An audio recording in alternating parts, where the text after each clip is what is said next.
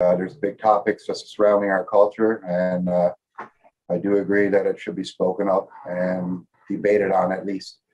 Uh, I grew up in Bishop Falls, Newfoundland. It's a small island here in Canada. I grew up with parents driving me to Sunday school and church, so I grew up with good morals and all that stuff. I had a tight bunch of group of friends growing up, probably 8 or 10 of us. Back in the day, driving pedal bikes, sleeping in tents, raised a little bit hill, egging houses and stuff, what you do when you're young punks. Then I grew up to college, and all my friends and stuff went away to college. I stayed back and worked a minimum wage job for a few years, trying to get a few things around me.